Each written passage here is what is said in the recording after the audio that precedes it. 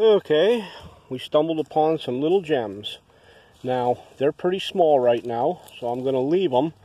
And you see the mass they are. And there's some more right here. There's some more right here. And there's a whole mess of them down here.